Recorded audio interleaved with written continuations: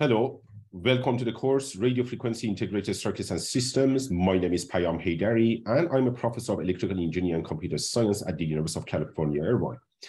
So far in this course, we looked at two major topics. I started the course with an overview of the radio frequency, basics of radio frequency circuit design. In particular, we studied together the issues of noise and linearity in transceiver systems, in general communication systems.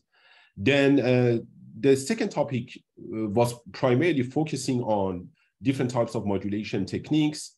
I discussed the continuous wave analog as well as digital modulation schemes. The third topic, which is going to be covered in this course, would be on the transceiver architectures. For the next several lectures, we will study the radio frequency receivers. And I will discuss the radio frequency receivers by looking at the general performance parameters involved in evaluating a wireless system. Then we will study the most commonly used receiver architectures.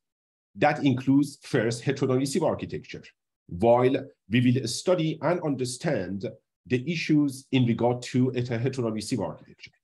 Then we will discuss direct conversion receiver architecture, and we'll study the issues associated with a direct conversion receiver architecture. Related to the heterodyne receiver architecture, we will then study signal processing techniques involved in rejecting the problem of image in a heterodyne receiver architecture. I will particularly go over Hartley as well as Weaver receiver architectures. And then we will look at the low IF receiver architectures, advantages and disadvantages in regard to this type of receiver architecture.